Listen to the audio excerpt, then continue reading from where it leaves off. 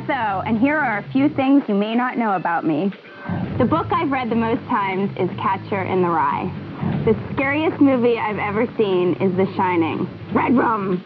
The top 5 things I can't live without are my boyfriend Howard, my English bulldog Bianca, Diet Dr. Pepper, my sneakers, and chocolate, because I love chocolate. So sad in that order.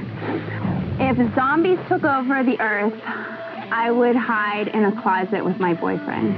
If I had to choose between a robot butler and a monkey butler, I would obviously choose the monkey butler. I love furry, cuddly animals. The movie that people would be surprised to know I love is Private Parts. He's gonna kill me for that.